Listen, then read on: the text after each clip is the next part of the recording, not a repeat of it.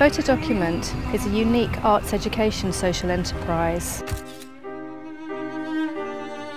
Our aim is to address complex global issues by combining world-class documentary photography with a positive and solutions-based approach. We commission photographers worldwide to produce photo essays which bring visibility to inspiring global initiatives as a force for potential change.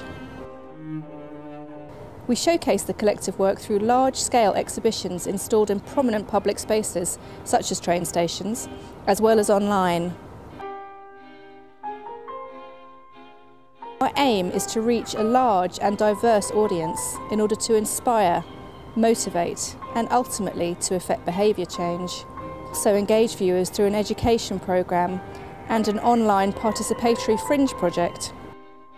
We believe that documentary photography has the power not only to inform, but also to transform.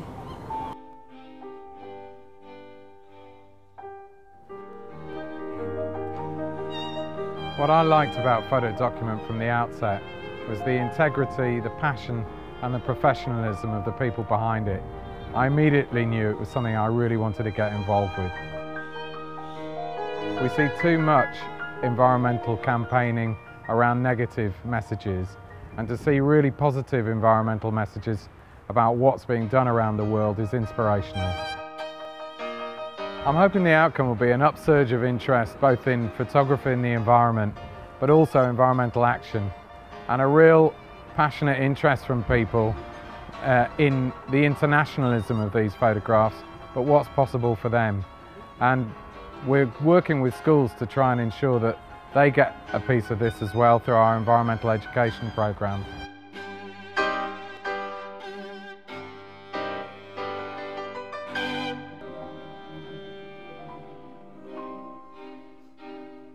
My name is Rodney Dekker and I'm a documentary photographer working from Australia.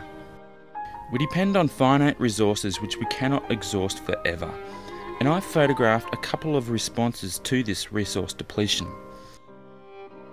In terms of reducing waste, I've photographed a family that shops without plastic bags and composts most of the organic material that they bring into the house.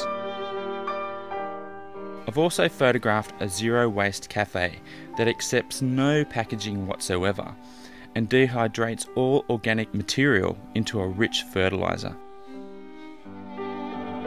There are many recycling schemes in Australia. In South Australia, there's the very successful container deposit legislation, where people receive a 10-cent refund for every drink bottle that they recycle. I've also photographed a number of groups that clean up rubbish along beaches, rivers, and the street. In today's media, the notion of balance is skewed, not only in terms of objectivity, but also in terms of negativity, focusing on stories that have negative outcomes.